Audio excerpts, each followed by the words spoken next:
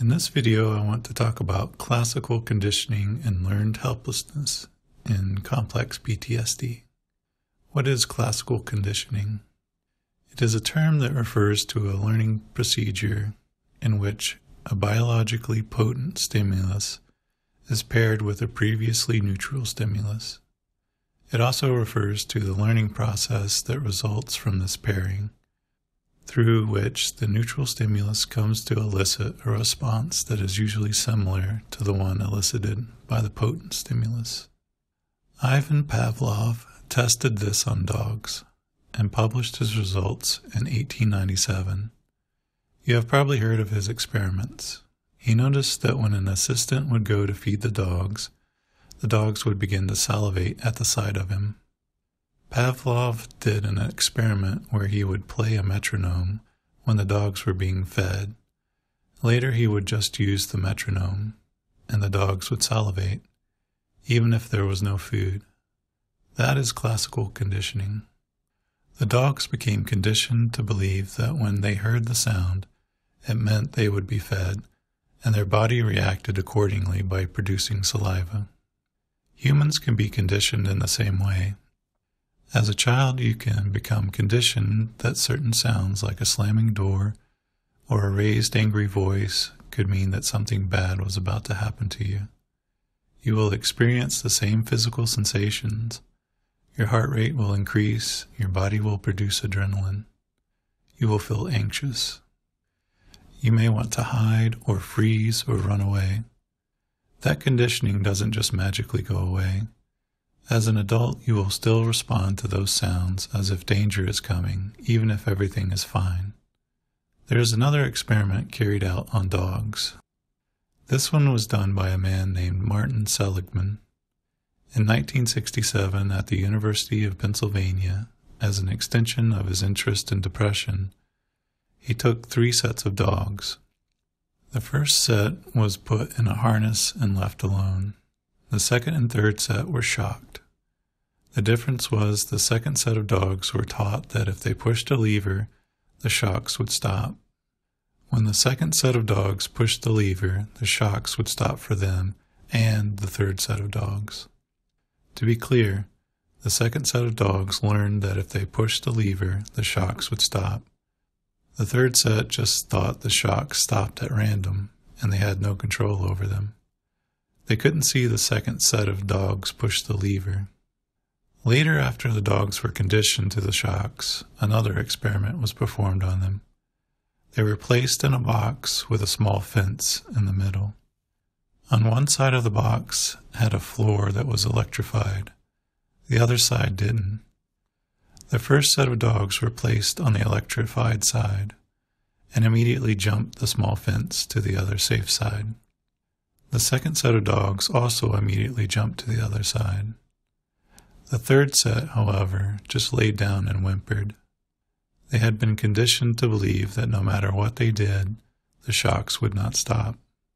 The humans tried many things to coax the third group into jumping to the other side. They tried food, they tried yelling at them and whipping them, but the dogs still cowered on the floor being shocked. The only thing that could teach them was if the experimenters physically moved their legs and pushed them over the fence. After several times, the dogs did learn to jump to safety. The behavior the third set of dogs displayed was called learned helplessness. The behavior occurs when the subject endures repeatedly painful or otherwise aversive stimuli, which it is unable to escape from or avoid. After such experiences, the organism often fails to learn or accept escape or avoidance in new situations where such behavior is likely to be effective. In other words, the organism learned that it is helpless. In situations where there is a presence of averse stimuli, it has accepted that it has lost control and thus gives up trying, even as changing circumstances offer a method of relief from said stimuli. Humans can learn helplessness also. If exposed to repeated long-term trauma, abuse, or neglect, you may believe that you can't be safe around people or certain types of people. You may live in fear and isolation as a result. This can lead to agoraphobia, homelessness, addiction. This idea that nothing you do will change anything leads to the hopelessness associated with depression. You may feel like you lack the ability to control your life, that you are at the mercy and cruel intentions of everyone around you. A story I heard a while back illustrates this point well. It's most likely not true, but it is still a good example. It's the story of restraining baby elephants. The story goes that when an elephant trainer begins training a baby elephant, they tie a hemp rope to its leg and tie the other end to a metal spike driven into the ground. As a baby, the elephants jerk and pull on the line but can't get loose. As they grow, they stop trying to get free and just accept that the rope cannot be broken. So as an adult, they are held by a rope they could easily break, or a small spike they could yank out of the ground. They give up. They learn they are helpless to escape, only they really could just walk away, but they don't think it's possible. We humans learn a similar lesson in childhood. We learn that no amount of pleading or crying will make the negative stimuli stop, that no matter what we do, we are stuck in a life we cannot control. We learn to give up. We learn the opposite of what is healthy for us.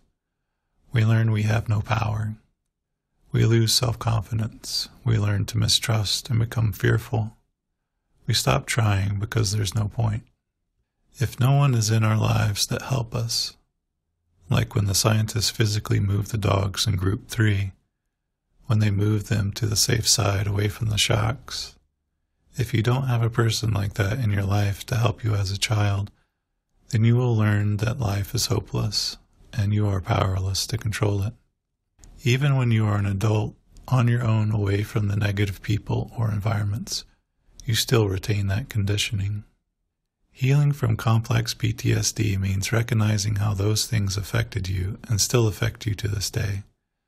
The more you become aware of all your negative conditioning, the more you will be able to say, I'm not really in danger right now. It just feels that way. These sounds are triggering a response in me that protected me as a child, but I no longer need them.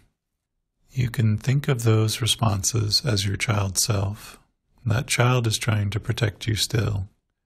Thank him or her for what they are trying to do, even if it is making your life miserable. Acknowledge that that little kid is doing the best they can. Show them the love and understanding that should have been shown to you. Do you feel like any of this resonated with you? Leave a comment below. You don't have to go into any specifics, but let others know they are not alone in how they feel. If you want, you can support this project in several ways. On YouTube, subscribing to my channel and liking the videos gets YouTube to recommend them to more people. I also have a Patreon account, and there you can make a small donation. I will be adding extra content there as a way to thank everyone. The link is provided below. However you choose to support this channel, it will be a small step towards connecting with others, which is maybe the most important step to healing from C-PTSD. Thank you for your support.